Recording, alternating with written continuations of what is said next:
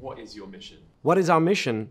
Well, my mission, that's an interesting one. It is to enable a smarter and more efficient use of energy.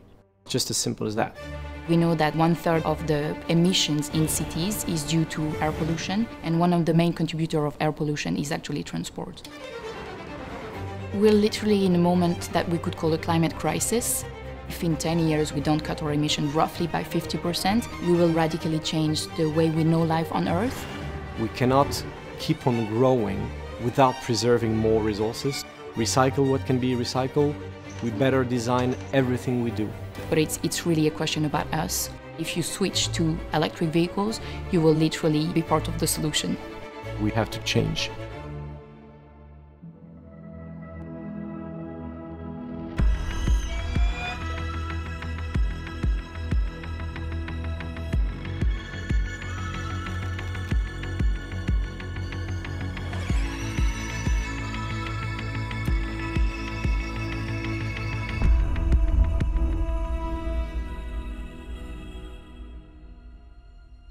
It's not about tomorrow, it's about today.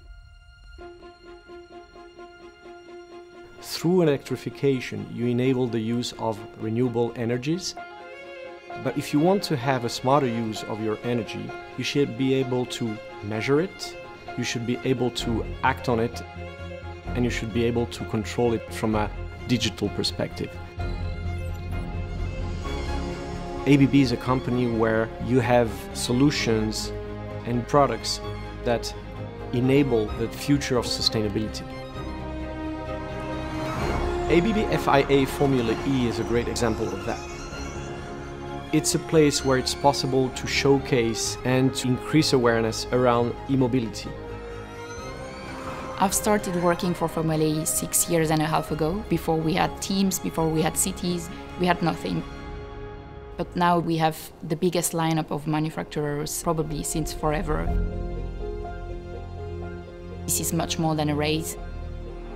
This is much more than cars on the track. This is something that is for the greater good, really. Anything that we do, anything that we think through is to push the charging technology. And that's the exact technology that ABB is bringing to the championship. The reality is that today, the more we consume, the more we have to find solutions. You can always do more, you can always improve. Consumers want something else, and that something else is battery electric vehicles.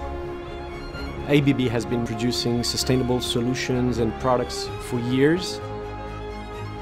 Today we continue on that path, exploring new fields, exploring new sectors, where we can contribute to a better footprint for the future.